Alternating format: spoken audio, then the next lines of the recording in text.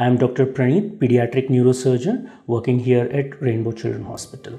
Today I'll be discussing about birth defects of spine, which is also called as Spina Bifida. We will be going through the incidence, detection and treatment of Spina Bifida. So to know about the incidence, the Spina Bifida can occur in 1 in 500 to 1 in 1000 of the deliveries which happen routinely. These defects usually start to form at 4 weeks of gestation. At the time, usually most of the females even just get to know they are pregnant.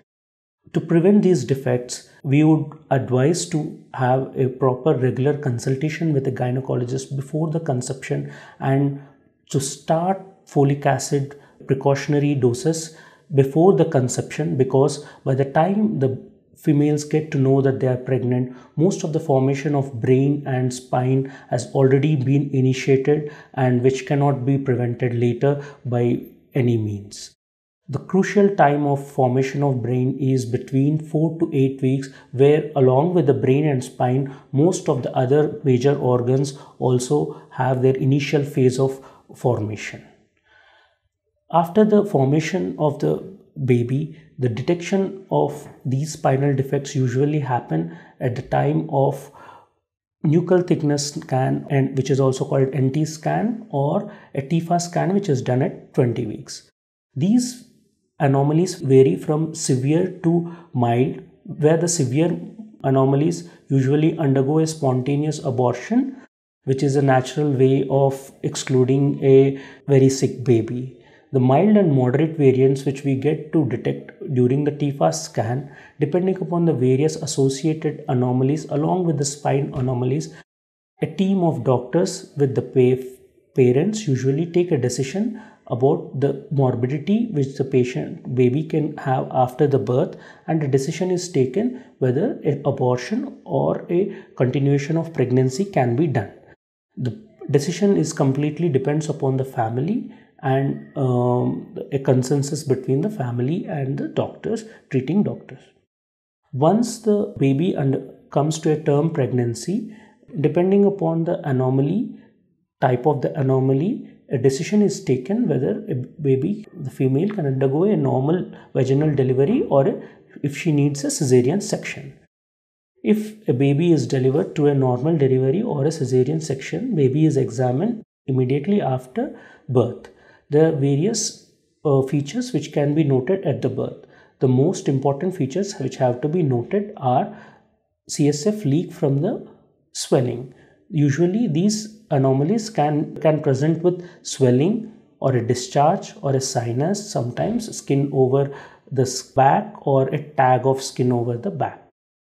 The danger signs being a large thin swelling with thin cover, or a swelling where there is a fluid leak from the swelling. Sometimes in very abnormal situations we can see the nerves can also be protruding out of the skin when they are born. Those conditions where there is a CSF leak or nerves which are exposed are called as spina bifida occulta. Where there is a complete cover of the skin, it is called spina bifida occulta. Babies might require surgery as early as day 1 of life, depending upon the situation. If there is a continuous CSF leak, it is a risk for infection to spread into the spinal canal and the brain, and a surgery has to be done as soon as possible to close the CSF leak and reconstruct the skin. The requirement of surgery has two major goals. One is covering over the spinal cord. The second one is to free up the spinal cord which is stuck to the bone or due to the fat mass which is coming out of the back.